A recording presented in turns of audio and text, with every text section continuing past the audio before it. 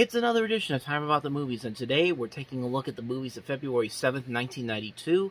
3 movies to look at today, so let's go ahead and jump on into it. Let's start with the first movie that we have here. From the director of Die Hard and The Hunt for Red October, we have Sean Connery and Lorraine Bracco in Medicine Man.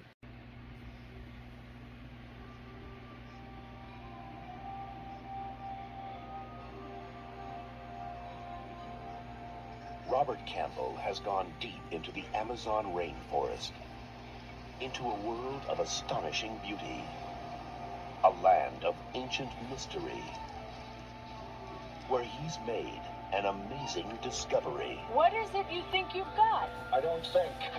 I know. You found the cure for cancer, and all you can say is, I know? There's just one problem. You did what? I've lost it. Haven't you ever lost anything? Your purse, your car keys? Well, it's rather like that. Now you have it, now you don't. A miracle without proof is only a miracle. Now they must rediscover that miracle. None of the new samples work. Before it all disappears. We need help. Don't you presume to tell me how to follow up.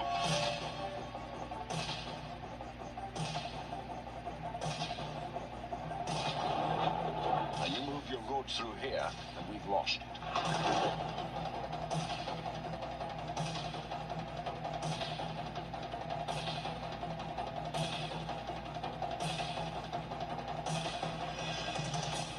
Hollywood Pictures presents Sean Connery and Lorraine Bracco in a John McTiernan film, Medicine Man. He turned his back on civilization. Now I understand why you don't want to leave. Only to discover he had the power to save it. They obviously worship you. It's the other way around.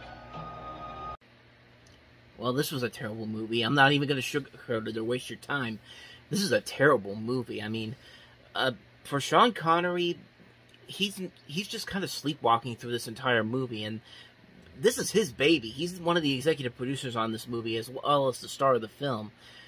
But Lorraine Bracco, who was so great in Goodfellas, and then she does this, where she's just given a completely lifeless performance. I mean, she's just the damsel in distress in this, and not even a good damsel in distress. It's just like, what happened to this woman? She was great in Goodfellas a few years ago. How did she go from Goodfellas to this? I mean, she's wasted in this movie.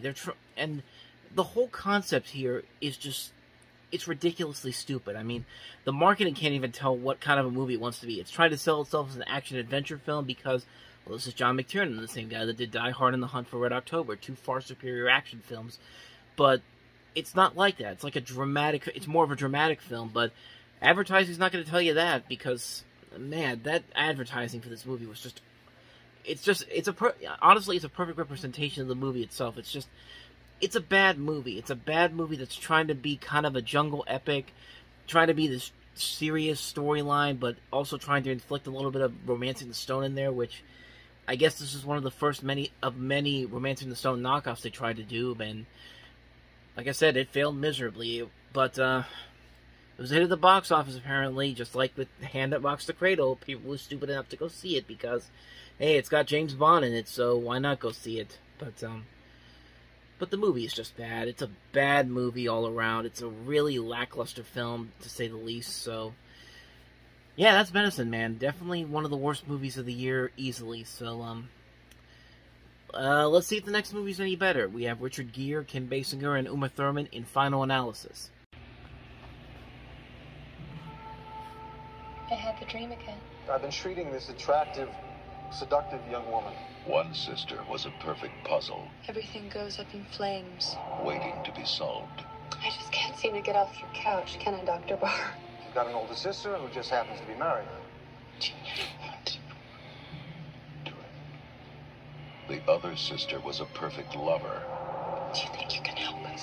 waiting to be seduced. You didn't sleep with her. There were 1,000 reasons he shouldn't get involved, It doesn't feel right.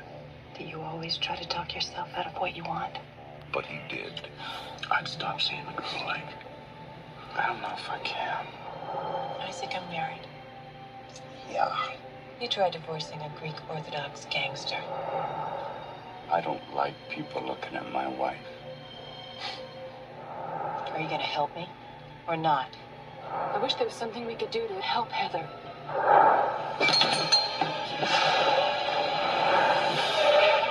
Anyone see you? I don't think so. Detective, you think it was me? Now you and me. What would you think? Why did you do it? This is crazy. What did you tell him? I didn't tell him anything.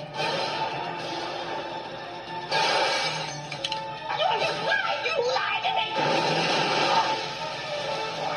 Richard Gere, Kim Basinger, Uma Thurman.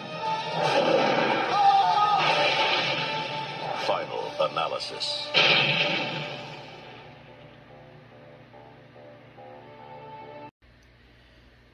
Yeah, what was their plan again? Like, did any of the plan they had in this movie make any sense whatsoever? Because I certainly couldn't tell you, but, yeah, this is another one of those movies where it thinks it's smarter than what it turns out to be, and it's anything but smart. I mean, it's really lazy when you really look at it, and I guess people like it because it does kind of feel like an Alfred Hitchcock movie, specifically Vertigo, but, yeah, this movie just wasn't good. This is a waste of some really talented people on a script that really is struggling to find a common ground to what they want to do here. Kind of like with Medicine Man. They got the talent there. There's just nothing there to really cement this as something that needed to be made. I mean, when you have to bring in one of the co-creators of the Golden Girls to do uncredited screen rewrites on this, you know you messed up big time. And for Richard Gere, this was a string of some really bad movies after he did Pretty Woman, which kind of rejuvenated his career, and then he just keeps making these really lackluster films one after another, and yeah, it just didn't work. It's a movie that's really, really, really not all that good. So that's all I got for you on this one. So let's go ahead and move on to the last movie here. And at least we're going to end this on a much better note because we have Denzel Washington starring in Mississippi Masala. It's a long way from India to Mississippi. I'm mixed masala. Hot and spicy. Academy Award winner Denzel Washington. I ain't no saint. Just looking at him make me break into a sweat. Sweat all over the chicken. You know what they say to me? Your brother thought he got himself a white chick. I love him. What about his family? You think I ain't good enough for your daughter, is that it? I never thought I would fall in love with you. Mississippi Masala, rated R. I mean, honestly, this is kind of a more positive version of Jungle Fever, except this one doesn't have the really harsh, dramatic ending that movie does. But Jungle Fever worked out really good for that case. But with this movie, it works out really well. It's a nice story. It's a nicely made film. I mean, Denzel Washington and the woman in this movie, Sarita Choudhury, I think I'm pronouncing it right. Yeah, but they're both really good here in this movie. They really have a nice chemistry that they're working off here. The cast overall here is great. You have Charles S. Dutton in here.